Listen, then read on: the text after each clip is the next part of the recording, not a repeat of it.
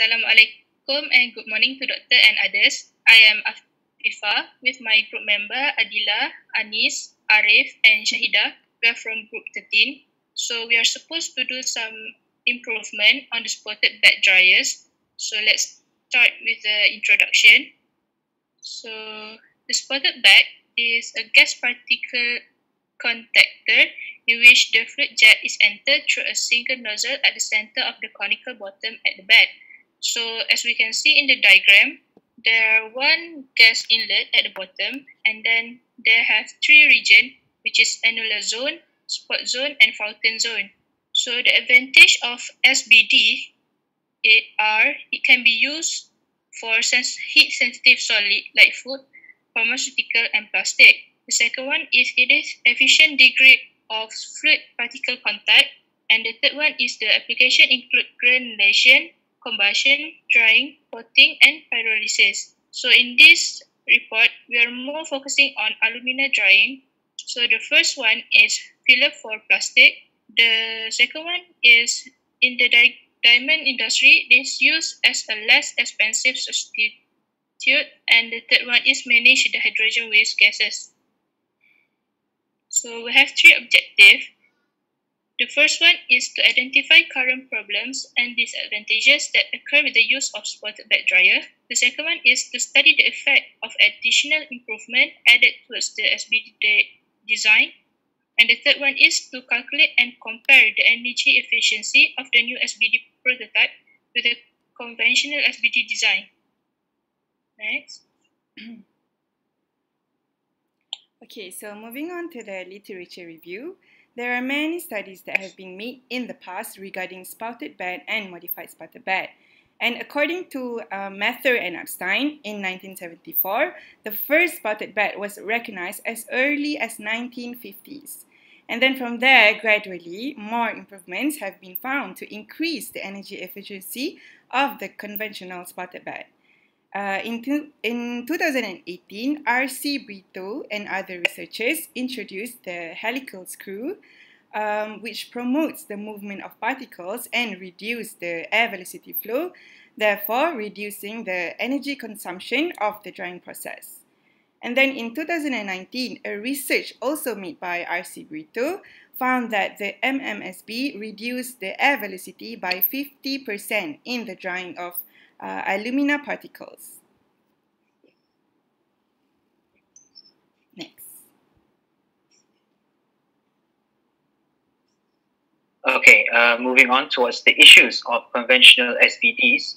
So, conventional SBDs has several issues and disadvantages that need to be addressed in the current industry. So, first and foremost, the SBD requires a high air velocity, which can be seen from the GIF on the right, needed to form a spout.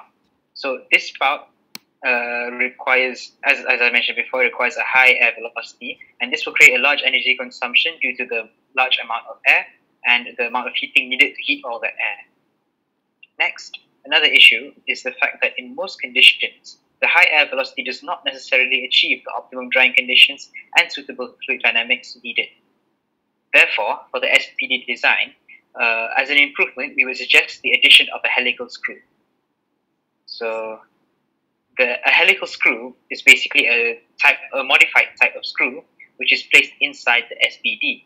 Now, theoretically, this screw can help move the particulate matter inside the dryer instead of just relying on the high velocity airflow to mix the particulate matter. And so, this next slide will show how this helical screw looks. So, this screw is basically just like a normal screw, except modified for the spouted bed dryer use. And this screw will be connected to the top of the SBD and will be further connected to a shaft and towards a motor which will move the screw. And it will hang down until it almost reaches the entry point of the gas. So moving on.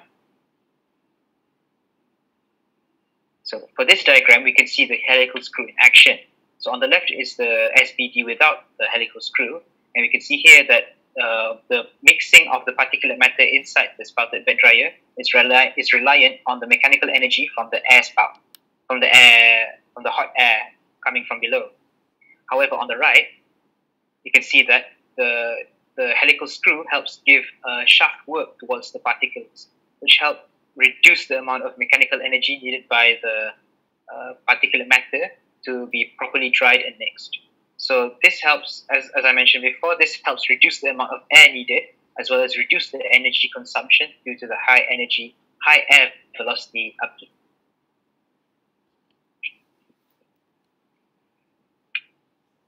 Okay, so this is our schematic diagram of proposed design. Moving on to the process flow.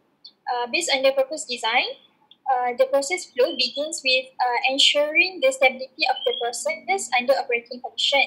Then a blower provides required airflow. After that, the airflow through heater will stop.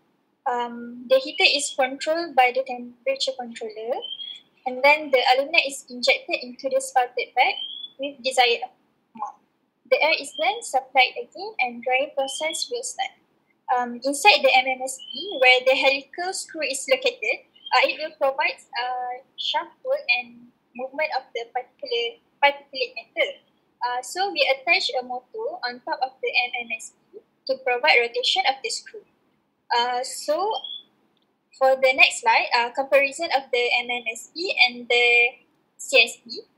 Based on the table 1, which is the operational condition, we can see that when we use the helical screw, the inlet air velocity of the MMSB is lower than CSB. While for the next slide, from this table, we also can see that the presence of the helical screw can shorten the drying time of the alumina particles from 50 minutes to 25 minutes. Alright, we move on to the mass balance. So here is the equation to use for mass balance, which is the parameter are the airflow rate, the product flow rate, absolute humidity, and product moisture content. So this is a comparison between the CSB and MMSB. Hence, from the calculation above, we can see that MMSB in the product moisture content after the drying is 0.00362 kilogram moisture over kilogram dry solid, and in conventional spouted bed dryer, which is CSB, is 0.41622 kilogram moisture over kilogram dry solids. So as comparison between these two dryers, we can see that product moisture content after drying in the MMSB is lower than CSB. So thus, the rate of drying in MMSB is better than CSB. So we move on to the calculation of energy efficiency. So here, based on these equations, the energy efficiency is calculated for both bed dryers and being compared. So in this calculation, we have QW, which is the energy required to evaporate the water. We have Q here, which is the ratio of the total energy supplied to the system. We have WM, the mechanical energy, the shaft work, and the time. So we calculate and then we multiply by 100%. So as we can see in the CSB, we do not have the shaft work, which is 0 kilojoule per second because there is no insertion of helical screw. But the MMSB, we have the helical screw, so there is amount of the shaft work. So for the conventional spouted bed dryer, which is CSB, the energy efficiency is 25.6%, while in the installation of the helical screw in MMSB, the efficiency of energy in the modified spouted bed dryer can be increased to 39%. So both of the dryers use huge amounts of energy at the start of drying process. Why? This is due to the high moisture content of the alumina particles at the initial phase of drying. So in conventional bed dryer, CSB, higher air velocity is needed to circulate the alumina particles in the spouted bed dryer for the drying process. So hence, as mentioned above, higher efficiency is obtained at the lower air velocity, then decreasing the total supplied energy for the drying process. We move on. Okay, so as for the conclusion, okay, Although the conventional spouted bed, CSB, have many advantages, we can conclude from this project that higher efficiency can be achieved by introducing the helical screw inside the modified mechanically spouted bed, MMSB. And with the addition of the helical screw, it promotes the cyclic movement of alumina particles, hence lowering the air velocity needed in the drying process.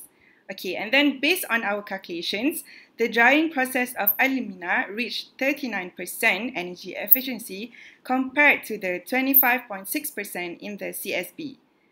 A continuation of study of the drying of solids with broader range of sizes, shapes, and characteristics is recommended to be made to analyze and compare the energy performance of the MMSB and the CSB, which will bring a huge significance to the future of industrial processes.